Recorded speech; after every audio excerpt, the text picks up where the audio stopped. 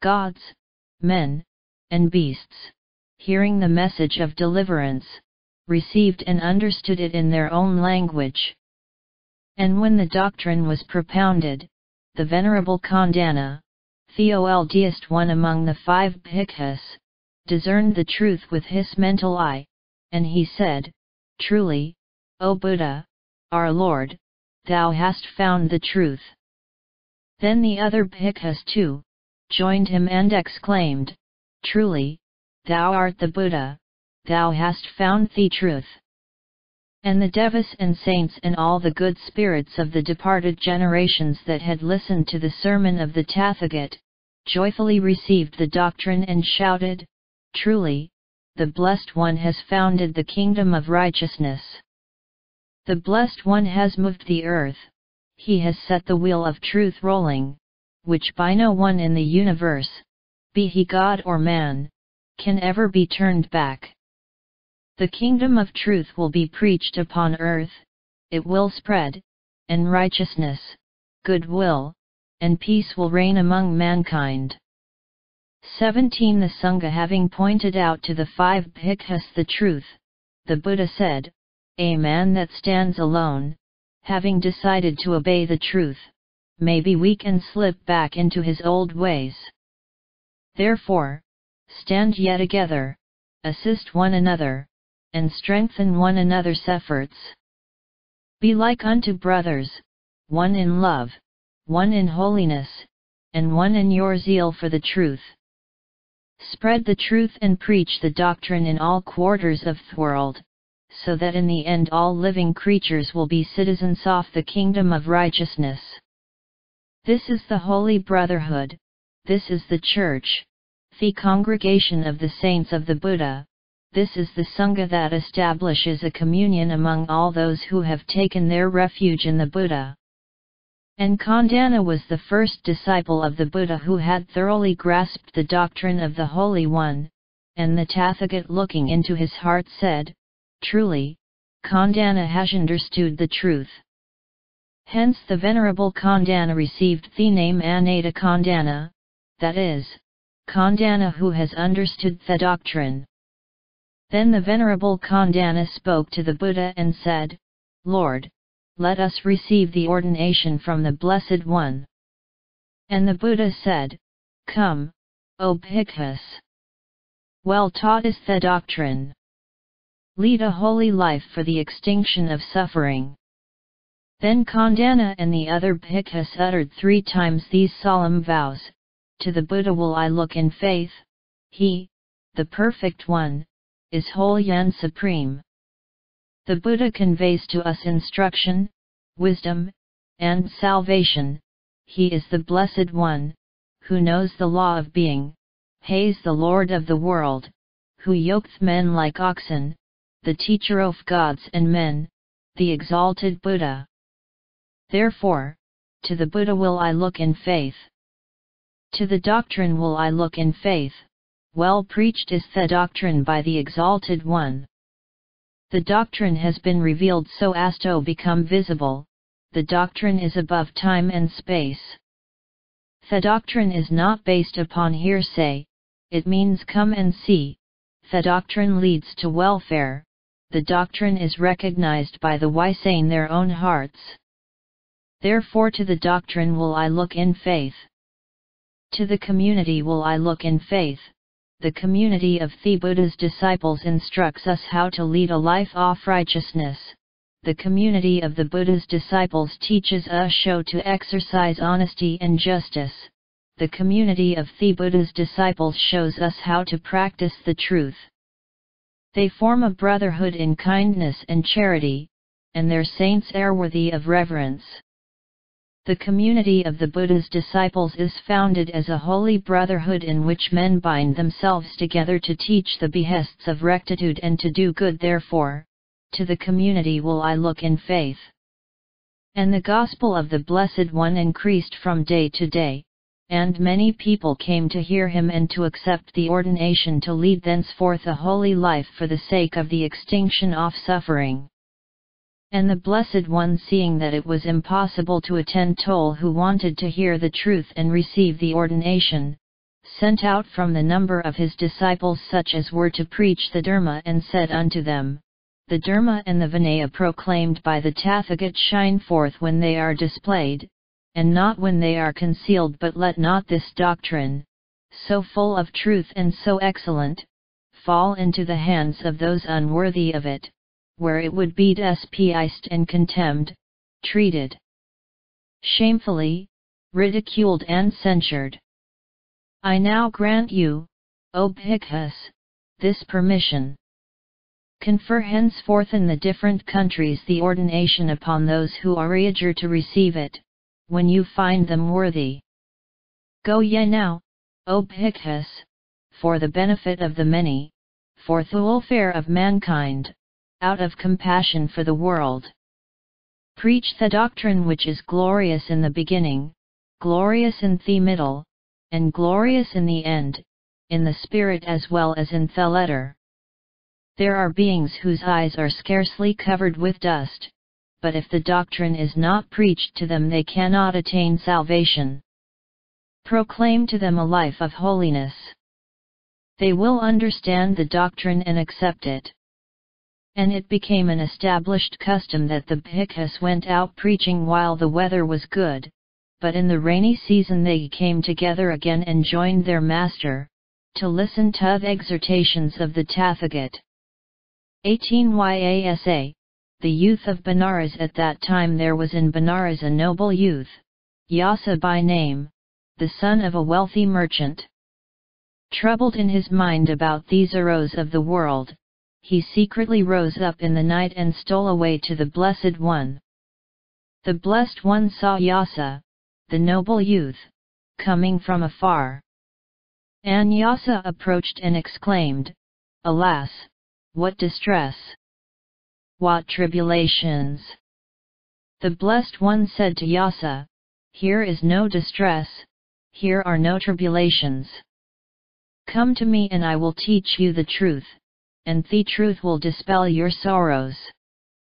And when Yasa, the noble youth, heard that there were neither distress, nor tribulations, nor sorrows, his heart was comforted. He went into the place where the Blessed One was, and sat down near him. Then the Blessed One preached about charity and morality. He explained the vanity of the thought I am, the dangers of desire, and the necessity of avoiding the evils of life in order to walk on the path of deliverance. Instead of disgust with the world, Yasa felt the cooling stream of holy wisdom, and, having obtained the pure and spotless eye of truth, he looked at his person, richly adorned with pearls and precious stones, and his heart was filled with shame. The Tathagata, knowing his inward thoughts, said, Though a person be ornamented with jewels, the heart may have conquered the senses. The outward form does not constitute religion or affect the mind. Thus the body of a samama may wear an ascetic's garb while his mind is immersed in worldliness. A man that dwells in lonely woods and yet covets worldly vanities, is a worldling, while the man in worldly garments may let his heart soar high to heavenly thoughts. There is no distinction between the layman and the hermit, if but both have banished the thought of self. Seeing that Yasa was ready to enter upon the path, the Blessed One said to him, Follow me. And Yasa joined the brotherhood, and having put on a bhikkhu's robe, received the ordination. While the Blessed One and Yasa were discussing the doctrine, Yasa's father passed by in search of his son, and in passing he asked the Blessed One, Pray, Lord, hast thou seen Yasa, my son? And the Buddha said to Yasa's father, Come in, sir, thou wilt find thy son. And Yasa's father became full of joy and entered. He sat down near his son, but his eyes were holden and he knew him not, and the Lord began to preach. And Yasa's father, understanding the doctrine of the Blessed One, said, Glorious is the truth, O Lord. The Buddha, the Holy One, our Master, sets up what has been overturned, he reveals what has been hidden, he points out the way to the wanderer who has gone astray, he lights a lamp in the darkness so that all who have eyes to see can discern the things that surround them. I take refuge in the Buddha, our Lord, I take refuge in the doctrine revealed by him, I take refuge in the brotherhood which he has founded. May the Blessed One receive me from this day forth while my life lasts as a lay disciple who has taken refuge in him. Vyasa's father was the first lay member who became the first lay disciple of the Buddha by pronouncing the threefold formula of refuge. When the wealthy merchant had taken refuge in the Buddha, high seas were opened and he saw his son sitting at his side in a bhikkhu's robe. "My son, Vyasa," he said, "thy mother is absorbed in lamentation and grief. Return home and restore thy mother to life." Then Vyasa looked at the Blessed One, and the Blessed One said, "Should Vyasa return to the world and enjoy the pleasures of our daily life as he did before?" And Vyasa's father replied, "If Vyasa, my son, finds it again to stay with thee, let him stay. He has become delivered from the bondage of worldliness." When the Blessed One had cheered their hearts with words of truth and righteousness, Vyasa's father said, "May the Blessed One, O Lord, consent to take his meal with me together with Vyasa as his attendant." The Blessed One, having donned his robes, took his alms bowl and went with Vyasa to the house of the rich merchant. When they had arrived there, the mother and also the former wife of Vyasa saluted the Blessed One and sat down near him. Then the Blessed One preached, and the women having understood his doctrine, exclaimed, "Glorious is the truth, O Lord! We take refuge in the Buddha, our Lord. We take refuge in the doctrine revealed by him. We take refuge in the brotherhood which has been founded by him. May the Blessed One receive us from this day forth while our life lasts as lay disciples who have taken refuge in him." The mother and the wife of Vyasa, the noble youth of Benares, were the first women who became lay disciples and took their refuge in the Buddha. Now there were 4 friends of Vyasa belonging to the wealthy families of Benares. Their names were Vimala, Subhu, Punnaji, and Gavampati. When Vyasa's friends heard that Vyasa had cut off his hair and put on bhikkhu robes to give up the world and go forth into homelessness, they thought, "Surely that cannot be a common doctrine, that must be a noble renunciation of the world, if Vyasa, whom we know to be good and wise, has shaved his hair and put on bhikkhu robes to give up the world and go forth into homelessness." And they went to Vyasa, and Vyasa addressed the Blessed One, saying, "May the Blessed One administer exhortation and instruction to these 4 friends of mine." And the Blessed One preached to them, and Vyasa's friends accepted the doctrine and took refuge in the Buddha, the Dharma, and the Sangha. 19 Kassapa. At that time there lived in Uravel the Jatilas, Brahmin hermits with matted hair, worshipping the fire and keeping a fire dragon, and Kassapa was their chief. Kassapa was renowned throughout all India, and his name was honored as one of the wisest men on earth and an authority on religion. And the Blessed One went to Kassapa of Uravel, the Jatila, and said, "Let me stay a night in the room where you keep your sacred fire." Kassapa, seeing the Blessed One in his majesty and beauty, thought to himself, "This is a great muni and a noble teacher. Should he stay overnight in the room where the sacred fire is kept, the serpent will bite him and he will die." And he said, "I do not object to your staying overnight in the room where the sacred fire is kept, but the serpent lives there, he will kill you and I should be sorry to see you perish." But the Buddha insisted and Kassapa admitted him to the room where the sacred fire was kept. And the Blessed One sat down with his body erect, surrounding himself with watchfulness.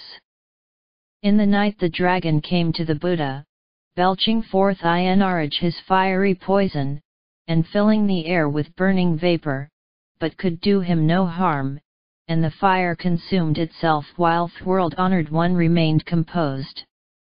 And the venomous fiend became very wroth so that he died in his anger.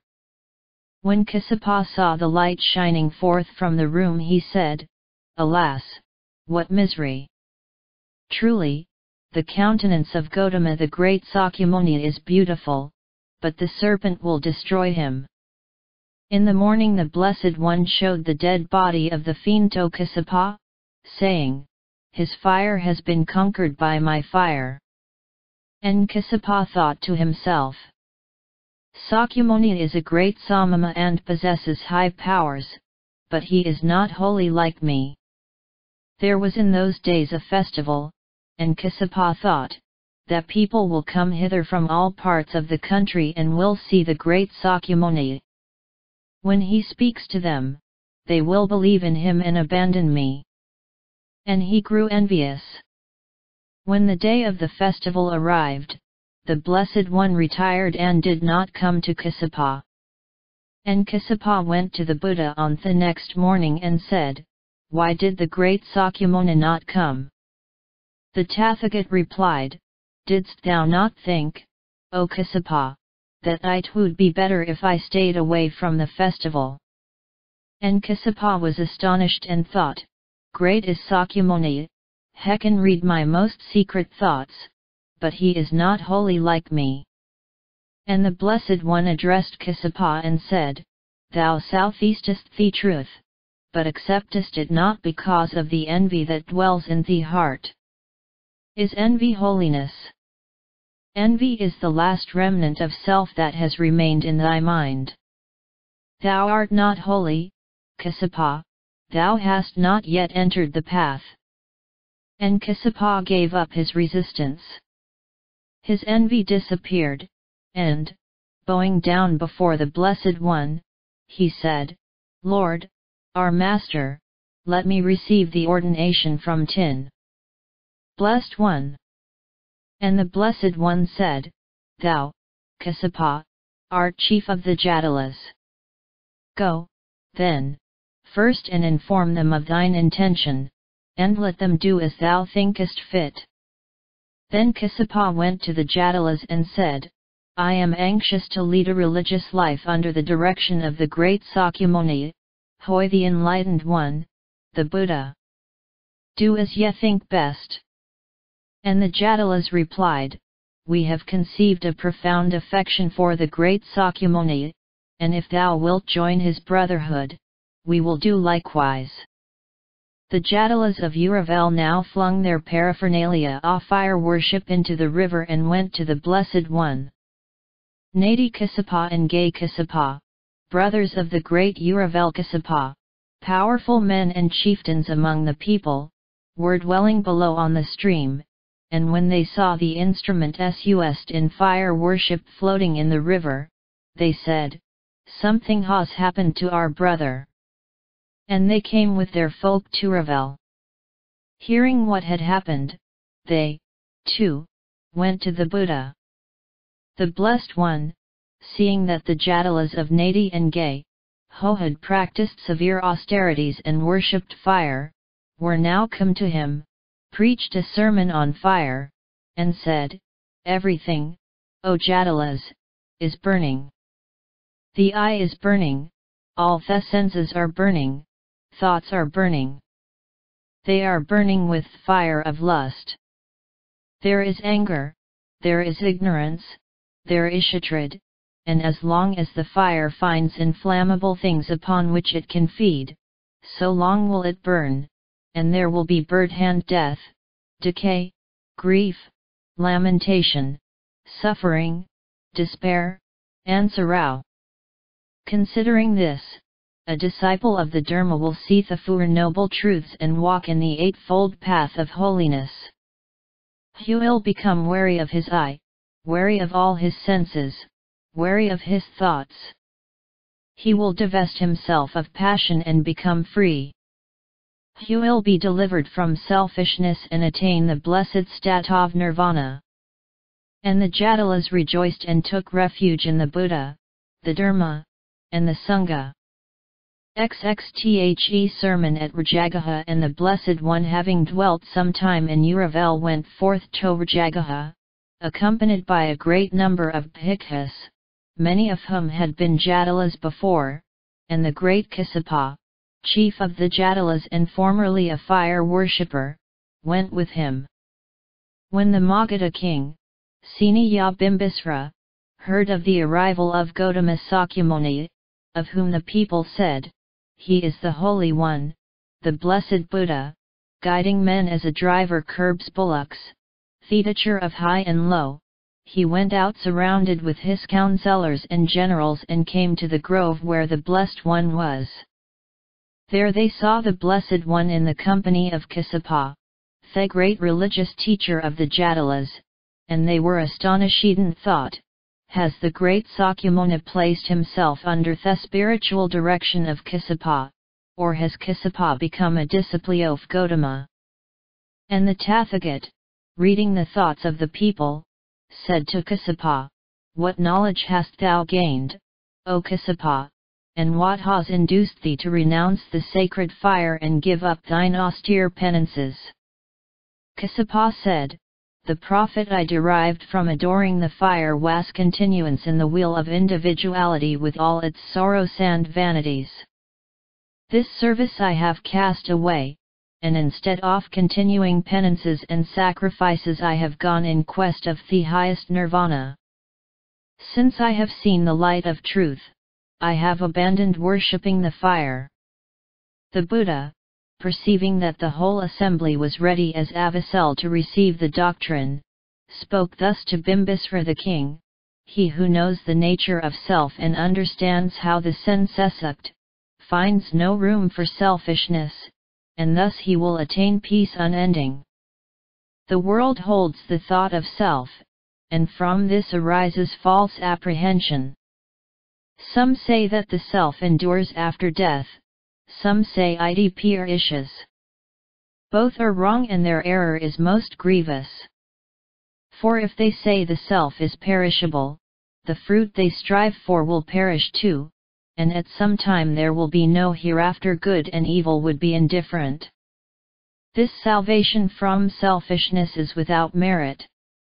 When some, on the other hand, say the self will not perish, then in the midst of all life and death there is but one identity, unborn and undying. If such is their self, then it is perfect and cannot be perfected by deeds. The lasting, imperishable self could never be changed. The self would be Lord and Master, and there would be no use in perfecting the perfect. Moral aims and salvation would be unnecessary. But now we see the marks of joy and sorrow. Where is any constancy? If there is no permanent self that does our deeds, then there is no self, there is no actor behind our actions, no perceiver behind our perception, no Lord behind our deeds.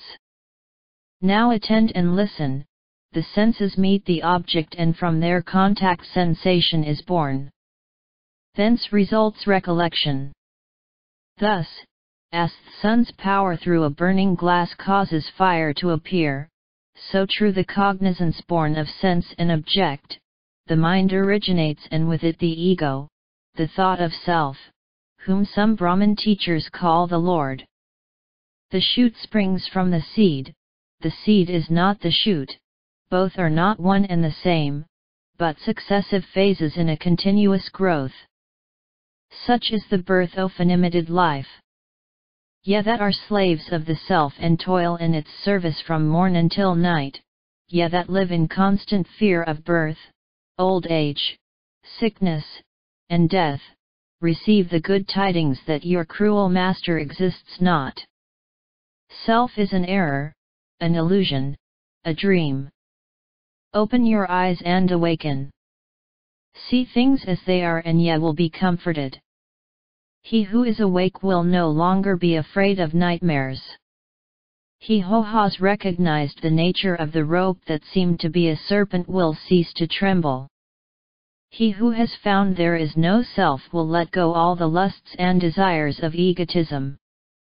The cleaving to things, covetousness, and sensuality inherited from former existences, are the causes of the misery and vanity in the world. Surrender the grasping disposition of selfishness, and you will attain to that calm state of mind which conveys perfect peace, goodness, and wisdom. And the Buddha breathed forth this solemn utterance: do not deceive, do not despise each other, anywhere. Do not be angry, nor should ye secret resentment bear, for as a mother risks her life and watches o'er her child, so boundless be your love to all, so tender, kind and mild. Yea, cherish goodwill right and left, all round, early and late, and without hindrance, without stint, from envy free and hate, while standing, walking, sitting down, whatever you have in mind. The rule of life that's always best is to be loving kind. Gifts are great, the founding of vihars is meritorious, meditations and religious exercises pacify the heart, comprehension of the truth leads to nirvana, but greater than all is loving kindness. As the light of the moon is 16 times stronger than the light of all the stars, so loving kindness is 16 times more efficacious in liberating the heart than all other religious accomplishments taken together. This state of heart is the best in the world. Let a man remain steadfast in it while he is awake, whether he is standing, walking, sitting, or lying down. When the enlightened one had finished his sermon, the Magadha king said to the Blessed One, in former days, Lord, when I was a prince, I cherished 5 wishes. I wished, that I might be inaugurated as a king. These was my first wish, and it has been fulfilled. Further, I wished, might the Holy Buddha, the Perfect One, appear on earth while I rule, and might he come to my kingdom. This was my second wish, and it is fulfilled now. Further, I wished, might I pay my respects to him. This was my third wish, and it is fulfilled now. The fourth wish was, might the Blessed One preach the doctrine to me, and these is fulfilled now. The greatest wish, however, was the fifth wish, might I understand the doctrine of the Blessed One. And these wishes fulfilled too. Glorious Lord! Most glorious is the truth preached by the Tathagata. Our Lord, the Buddha, sets up what has been overturned, he reveals what has been hidden, he points out the way to the wanderer who has gone astray, he lights a lamp in the darkness so that those who have eyes to see may see. I take my refuge in the Buddha. I take my refuge in the Dharma, I take my refuge in the Sangha. The Tathagata, by the exercise of his virtue and by wisdom, showed his unlimited spiritual power. He subdued and harmonized all minds. He made them see and accept the truth, and throughout his kingdom the seeds of virtue were sown. 21 The king's gift. The king, having taken his refuge in the Buddha, invited the Tathagata to his palace, saying, Will the Blessed One consent to take his meal with me tomorrow together with the fraternity of Bhikkhus?